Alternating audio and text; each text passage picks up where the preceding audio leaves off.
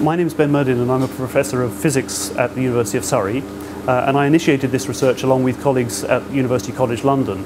The research is about how do you manipulate atoms on the surface of a silicon chip, and then how do you use them, and how do you utilize the fact that atoms can be in two states at once, a property of quantum physics and small scale things. How can you use them for something practical? Many people have been working on this for a long time and talking about the possibility of a quantum computer. A quantum computer is a device which some people have demonstrated on a small scale, but nobody's been able to scale up to make a really big and powerful computer.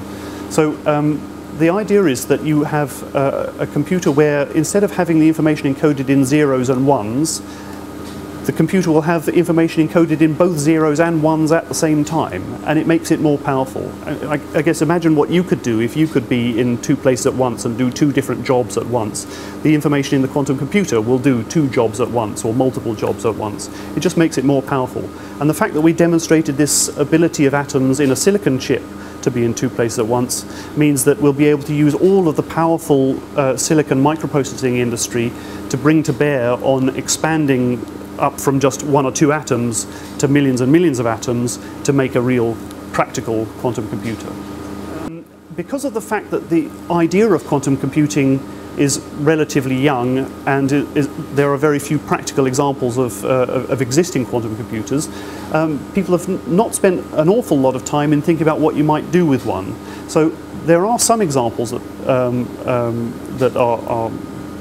are well known. One of which is cracking codes. You may, if you're a government, you might be interested in being able to see what secrets terrorists are trying to send around, or if you're an individual member of the public, you might be interested in being able to make uncrackable code so that you can send your bank information between you when you're in an internet cafe and your bank.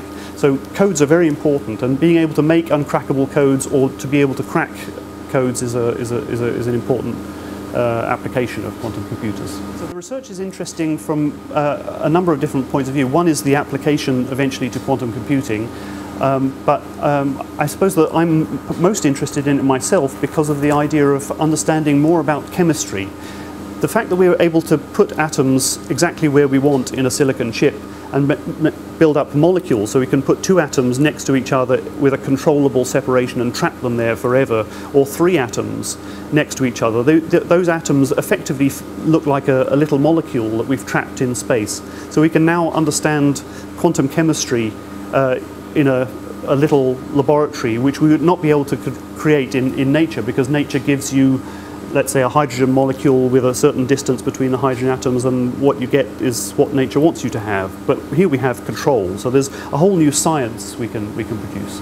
Now, on a technological level, we're also building new techniques. The laser technique that I mentioned is going to enable us to do all kinds of new studies, including things like studies of biomolecule motion, which is important for understanding how molecules move around in cells and how drugs interact with molecules inside your body. So there's lots of technological benefits as well as the science and also the potential quantum computer.